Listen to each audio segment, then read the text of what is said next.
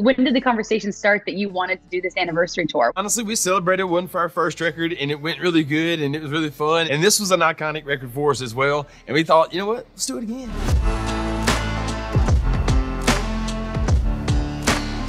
Hey friends, it's your girl Emily Curl, and today we're hanging out with Brad and Chris from Three Doors Down. Guys, it's so nice to see you both, and congratulations on the Away from the Sun anniversary tour. How do you feel about the success of Away from the Sun decades later? Did you realize that it would become such an iconic album? We did not. We had hoped it was, and we were thankful to have so much success on our first record that to have two, we were like, okay, let's see if we can do this. And we weren't sure, and thankfully, by the grace of God, it done really good and kept us from being a one-album band. Now, did you always know, when did the conversation start that you wanted to do this anniversary tour? What did that look like? Honestly, we celebrated one for our first record and it went really good and it was really fun. And this was an iconic record for us as well. And we thought, you know what, let's do it again. Yeah, and you're back. I mean, this record has so many amazing hits. Kryptonite, Here Without You, Let Me Go, to name a few. Which ones do you think have had the biggest impact on your career and why? I think that Here Without You probably had the biggest impact on our career for this record. And also When I'm Gone was our first single off this record. And it really established our relationship with the military, which is a relationship we've always been very proud of. And getting to go and play shows for all of them has always been an honor. People kind of relate Kryptonite. That's where people kind of found us. And it was our first single, But Here Without You is one of those songs that I think will still be a big song 20 years from now, and I don't say that boastfully. I say it thankfully. I go through and I read the comments under the video sometime on YouTube, and that song, it's as long as it's been since it came out, you'll read a comment on there that's from today, all the time still, and it's cool to see how that song has lasted so long and it means something different to everybody, and we're thankful to have written it. Yeah, it still hits. Chris, I'll toss to you for this one. What is, at this point now, the most exciting song for you to play live? What's the most fun? Oh, man. I tell you what, anything that just moves. So Sarah Yellen for me, off the first record, off the demo, that's my favorite song to play live, because it's got this nice little grooves, kind of hard to feel, and if you feel it and everything lines up, it's it's a good night. You know what I mean? Yeah. It's just really hard to get there, but when you get there, it's like, all right, that's my favorite. It was a fun one to sing too. I was going to say, being on stage, you guys have such a rare point of view of looking at the crowd, hearing them sing these songs back. What song off of this record particularly do the fans scream the loudest? Absolutely, Here Without You. 100%. Really? Hands down? But it's cool to see two things from it. It's really cool to see these kids up front that know every word of that song, and good and well that song is well older than those kids. And at the same time, we play some festivals and things sometimes that some pretty heavy bands play, and there'll be some metal fans out there. When they play Here Without You, they're singing it. They're singing it louder than everyone's going nuts. Everyone's going nuts. We really like to see that. For you both personally, what do you feel like that you have learned as an artist, since this album initially came out, that have changed you both now? Ooh. Just how far music can reach. Yeah. And technology with social media and things. That's one thing that I do like about social media with songs and other things too. You can really be in touch with your fans. We follow the Three Doors Down hashtag.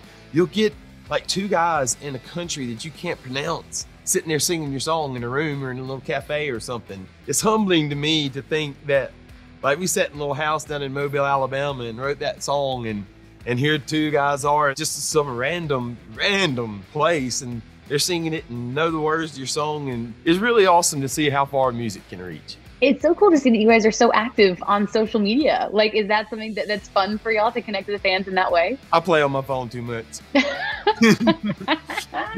Honestly, me too. Now let's talk about this tour for a second too, because you have Candlebox joining you on your tour. And Brad, that you mentioned that you've been a fan of theirs since you were a teenager, which is such a cool full circle moment. Tell us about this relationship. Absolutely. I've been a fan of those guys since their first record came out. And they were one of my first concerts and down in Biloxi, and they played CPR Fest, which was a station that helped, that got us going. They put on a festival every year, and I seen Candlebox at that festival. And it was the first concert I walked away from saying, man, they was jamming.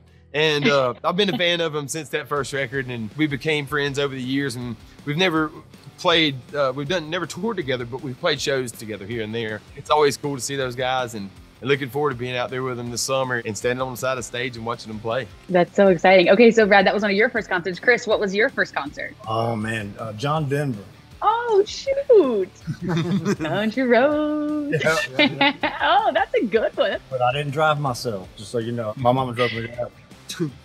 Really? Oh my God, it's great. Two great stories. I love that. You recently posted a video of Morgan Wallen shouting out Three Doors Down, which was so cool. The older I got, I kind of got into Three Doors Down and that pop rock scene. Are you fans of any other new artists? Absolutely. I'm a fan of his, for sure. I'm a fan of his. I like Hardy too. He's another Mississippi boy down there. Oh, he is. You're right. You're right. He is. He's from the same little town my wife grew up in, and I like those guys. And we live in Nashville, so we like those country guys too. Any artists that you'd want to like do collabs with, or maybe that you want to cover some of their songs? I don't know. I know that we're definitely gonna wind up doing some kind of collaboration with Candlebox this summer on stage. And Awesome. We haven't figured out what we're going to play yet, but we're going to figure something out. Well, we're so excited to see that tour. I've got to ask, outside the tour, anything else for you guys? Any projects coming up, new music coming out? Can you give us the rundown? We've got a couple of songs that we've written lately that we need to record, and we just need to get together. We have no excuse. One of them we've been playing live, and it's a little bit different song for us. And we're releasing a couple of B-sides that, in my opinion, should have been on the record back in the day. A couple of songs, pop song and a song called Long Day. One of them's kind of a slow, moody song. Long Day is a pop song is anything but a pop song. It's probably one of the heaviest songs we ever wrote. So that'll be on I think it's on the deluxe edition or something like that. But I'm actually excited to play both those songs. Well, I don't know if we'll play Long Day, but we'll definitely play pop song this summer. Oh, that's so exciting. We cannot wait to hear that. And of course, here at iHeart, we're always connecting artists to the fans. So for all of your fans watching this right now, do you want to send a message to them about what they can expect on tour, what you're excited for them to see? We want you guys to come out to the show and enjoy a night of songs you know. It'll be a ton of songs you know.